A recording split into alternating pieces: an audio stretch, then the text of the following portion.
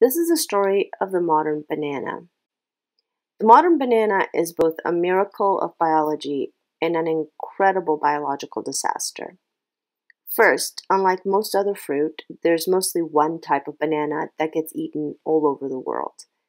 It is the Cavendish banana. If you have bananas at home, there is a 99% chance that it is a Cavendish banana. And this banana is a clone. Every one of the 100 billion Cavendish bananas eaten throughout the world every year is genetically identical to each other. So why are bananas clones? Well, let's think for a minute about how we get plants. We need to plant seeds. Seeds grow in the part of the plant that becomes the fruit, but bananas have no seeds, so you cannot grow new bananas using the bananas that we do eat. Wild bananas, on the other hand, do have seeds. But of course, as you can see in this picture of a wild banana with seeds, this would be very difficult to eat. So through the process of domestication, people found a way of developing seedless bananas. To do this, we use a process called vegetative propagation. No seeds are planted.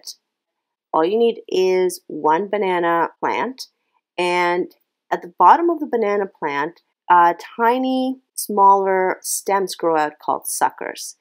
And so if a sucker is removed from the base of the banana plant and planted somewhere else, the sucker will actually grow into a new banana plant and will eventually produce the fruit, the banana, but they would be seedless. This new plant is genetically identical to the parent plant, and that's how plantations are made. Suckers are removed from plants and planted somewhere else, and eventually you end up with what is called a monoculture. And that's when all plants in a farm or a plantation are genetically identical to each other. So back to the Cavendish banana. It turns out that when your grandparents were young, or at least most of your grandparents, depending on how old they are, the Cavendish banana was not the banana. Up until the 1950s, the one banana that was sold worldwide was a much better tasting banana called the Gros Michel or Big Mike banana. So what happened? Sadly, it was killed off by a fungal infection called Panama disease. It turns out that growing a monoculture comes with a very significant biological danger, and this is because of a lack of what we call genetic diversity. Since every banana plant is essentially genetically identical to each other, a disease that kills one plant will also kill the rest.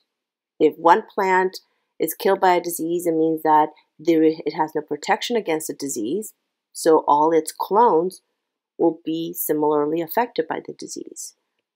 So Panama disease started to actually wipe out banana plantations as early as 1890. Seen from above, the plantations across Latin America, Africa, and throughout the world started to look like just the lights had been turned off. Patches of bright green went black, whole landscapes went black within a year of a disease arriving at a plantation. And once devastated, plantations had to be abandoned because it turns out that the fungus that causes the disease can survive in the soil for decades. So by the 1950s, all plantations worldwide were pretty much destroyed. So banana corporations were finding themselves in big trouble. They had to try to find a solution or risk going out of business. And the fungus could not be destroyed, no matter what they tried. So the only thing to do was just to find another banana, one that was actually resistant to the fungus so it could be planted on the abandoned land.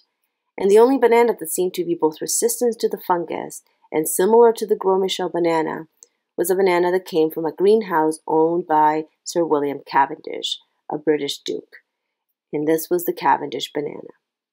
Unfortunately, according to accounts, I've never tasted a Gros Michel banana, but according to accounts, the Cavendish banana tasted very different than the original Gros Michel banana.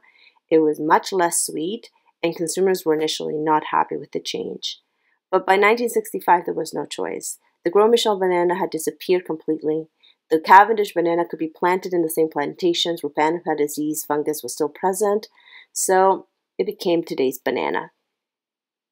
And that would be the end of the story. Except for one thing. This is not a happy story. Remember the slides? These are not from the 1950s. Those photographs were taken in 2019. As a matter of fact, since the 1990s, a new strain of the Panama disease fungus has been successfully destroying Cavendish banana plantations worldwide.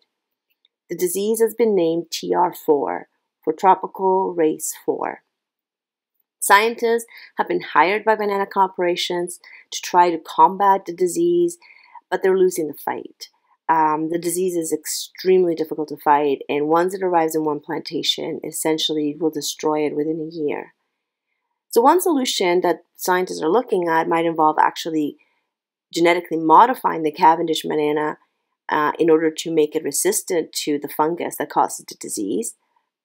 But another solution might just to find a new banana.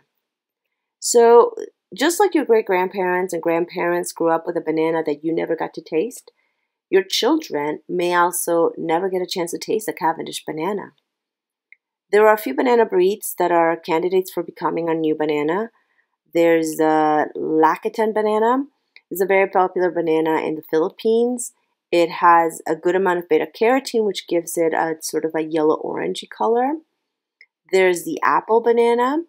Apparently, this banana has a creamy consistency, and very interestingly, when young, they taste tangy with notes of apple, but when ripe, they become more tropical with hints of pineapple and strawberry. And there's also the Goldfinger banana. And some say that this is actually the best candidate to replace the Cavendish because of its pest and disease resistance. It is especially resistant to the fungus that causes Panama disease and TR4. So this might become our new banana. Now, I've never tasted a Goldfinger banana, but I've seen some accounts of people who have tasted it, and apparently it tastes pretty good, but it has a slightly acidic taste. So there you go. This might be a future banana. I mean, the Cavendish banana has not disappeared yet, but it's not looking good. The story of the banana can be used as a warning against the use of monocultures and, well, the drawbacks of asexual reproduction in general, which is a topic that we will discuss in more detail in the next lesson. Talk to you soon.